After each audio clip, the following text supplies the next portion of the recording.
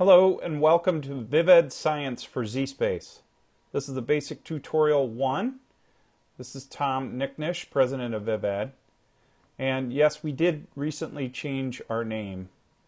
This is short for Vivid Education, or Vived, formerly Cyber Science 3D, where we continue to bring learning to life every day for students of all ages around the world by using the latest 3D and virtual reality technologies to help improve student outcomes.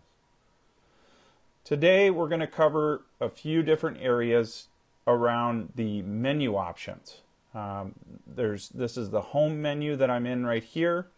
I can discuss the differences of open versus new, and then I'm going to go ahead and walk through opening a new session, talk through some of the controls related to the stylus, the labeling, callouts, landmarks, and then we'll go through opening a session as well. So let's go ahead and get started. Basically, the difference here between a new session and an open session is from the new session you'll be able to choose from a library of models, where in open session you'll be choosing from pre-created sessions that are available to you.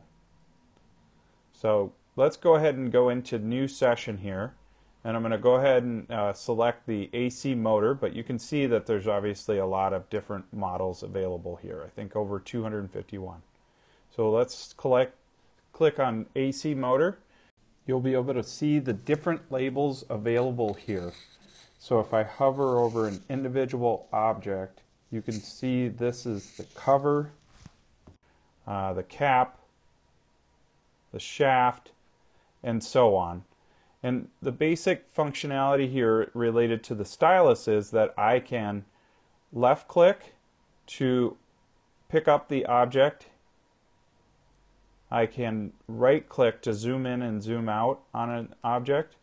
And then if I hover over an area and I use the front stylus button, I can pick that object up and look at it from all 3D perspectives. If I want to go ahead and replace that object, you can see where it came from based on the colorization there. It's purple, and as I get closer to it, it should turn green, and then I'd be able to snap that back in place. Another way to return an object to its original spot is to double click on that object. So go ahead and double click. And you can see here that I'm currently in the move button mode versus the callout. So if I want to add a callout, I can go ahead and click on the callouts button, and this will just put a permanent label to any of the objects that are in the scene. And if I want to click on the background, I can create my own note. So I can add in information around the entire session.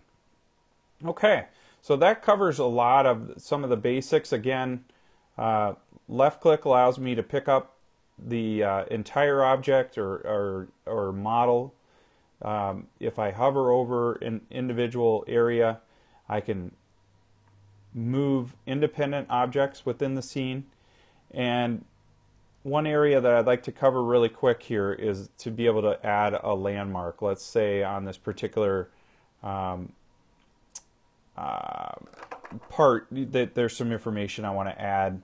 I can add that here, and then you'll be able to see if I hover over that, there's information that's associated with that.